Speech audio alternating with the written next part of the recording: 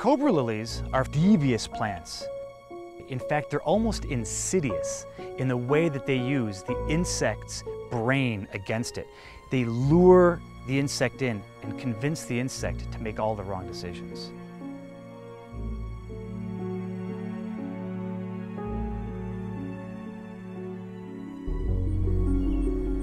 We're here at Butterfly Valley Botanical Area in Plumas National Forest. This fen that we're standing in is a place where water flows in, spreads out, it moves very, very slowly.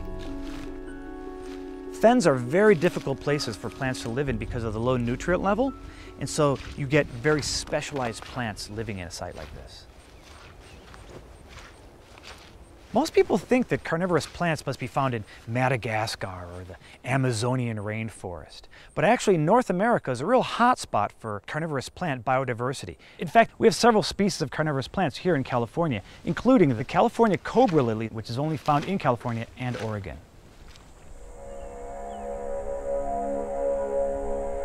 The cobra lily earned this name because of the two fangs that descend from the top of the pitcher. It's a very elegant name and very descriptive of how these plants look like reared cobras ready to strike.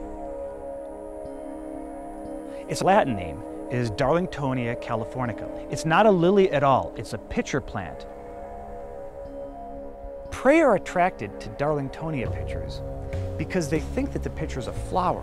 And in fact, on the fangs of the pitcher, there's a lot of nectar. The insects eat the nectar, and as they browse around, they ultimately climb into the underside of the pitcher where they find themselves in a big chamber. They can't figure out how to get out. To add to their confusion, the top of the chamber is illuminated by fenestrations, these clear windows in the top of the pitcher. The insect runs back and forth, until it makes a mistake. It drops down the descending pitcher tube. Downward pointing hairs ensure that the insect can't escape, and the insect ultimately drowns in the fluid in the bottom.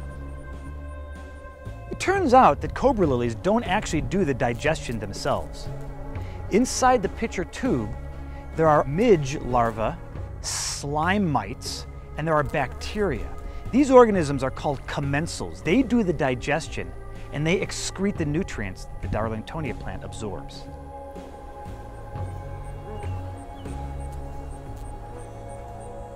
The other carnivorous plant you're likely to find here in the valley is Drosera rotundifolia, the round-leafed sundew. This plant works by having a bunch of little leaves which are shaped like paddles, and at the end of each paddle are a bunch of glandular hairs.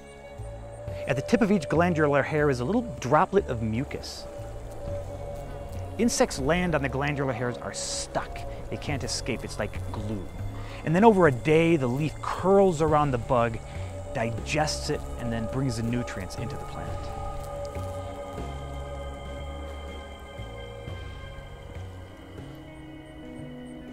Plants need basic nutrients like nitrogen and phosphorus, and conventional plants can take those nutrients up from the soil through their roots.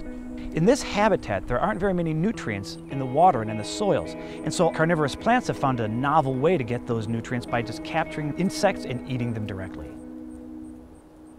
Animals eat to gain nutrients and energy. Carnivorous plants eat just to gain the nutrients. They're still photosynthetic plants, and so they gather all the energy they need from the sun.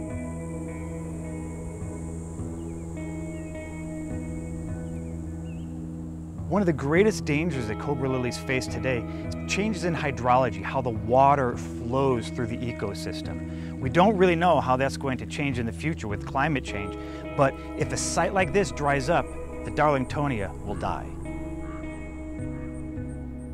What makes Butterfly Valley Botanical Area so special is that it's one of the only sites that they're given a good conservation status, a good protection. There are other Darlingtonia sites throughout the Sierra Nevada and up to Oregon, but most of those sites do not have the same level of protection. In habitats like this, where there are very few nutrients, carnivorous plants act as the top predator of the ecosystem, and they'll eat just about anything that they can lure into them.